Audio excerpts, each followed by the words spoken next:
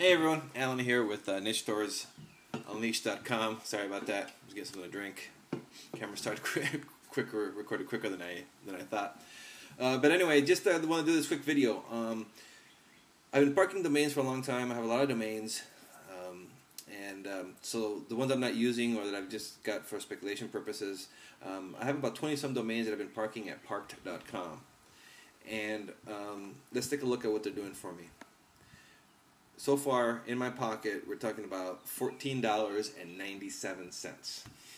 That's from the 10th of March through June 22nd of 2008. So that's $14.97. I've made more than that on a handful of eBay niche stores, and I started doing that on May 15th.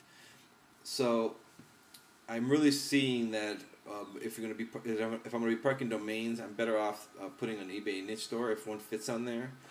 Using WordPress on phpBay, but you can use BANS or whatever you use. I'm just saying that I think you're going to make more money using going the eBay niche store model than just having it parked with a service like parked.com or Cedo or whatever.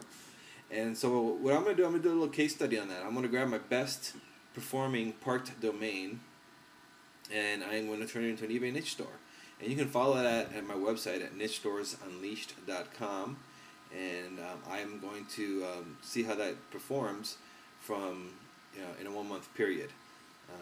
So basically, we're in the 22nd of June. On July 1st, I'm going to switch that store, that domain from park.com, and I'm going to switch it over to an eBay niche store, and then see how the 2 months compared.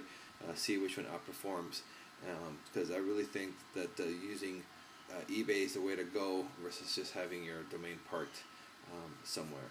And so anyway, just wanted to do this quick video to show you